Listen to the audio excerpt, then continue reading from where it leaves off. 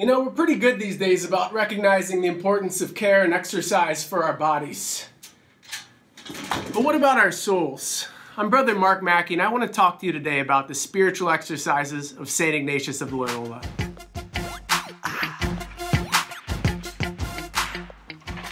St. Ignatius wrote the Spiritual Exercises, a series of prayers, meditations, and contemplations with plenty of reps, all designed to bulk up your relationship with God. Running a marathon can seem daunting, right?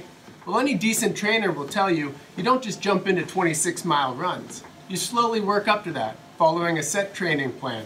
Well, the spiritual exercises work the same way.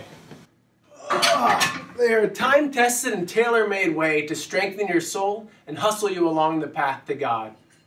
But don't just watch me having all the fun.